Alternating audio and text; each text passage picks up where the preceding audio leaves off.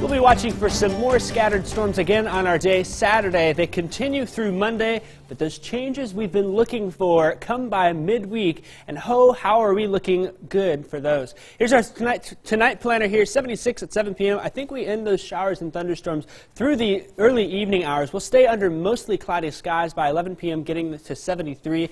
Here's the clearing of the storms here through the overnight hours. At midnight, then, we're looking at mostly cloudy skies. But as we head to the early morning hours, we could see some patchy fog to start our day on Saturday, otherwise keeping those mostly cloudy skies and dropping our temperatures into the upper 60s here. Tonight we'll bottom out at 67 in Fulton, 67 in Tupelo, as in Pontotoc.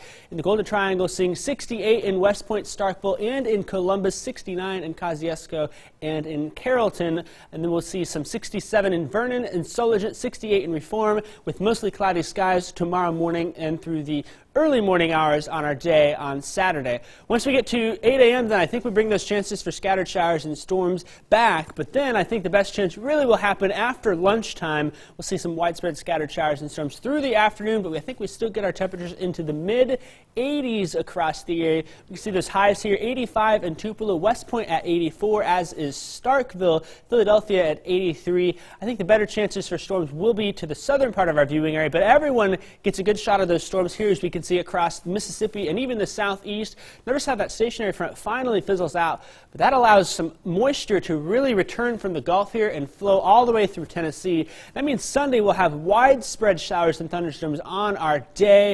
It will be a wet one as well into Monday, but that cold front does push through into the Monday afternoon towards Tuesday morning. And that will help to end our rain chances for the first time in what feels like forever, starting our day Tuesday with perhaps some clouds in the area. But we will clear things out and be heading for some sunshine in our 7-day forecast. Keeping those storms again through Monday, just a little chance for an AM shower on Tuesday.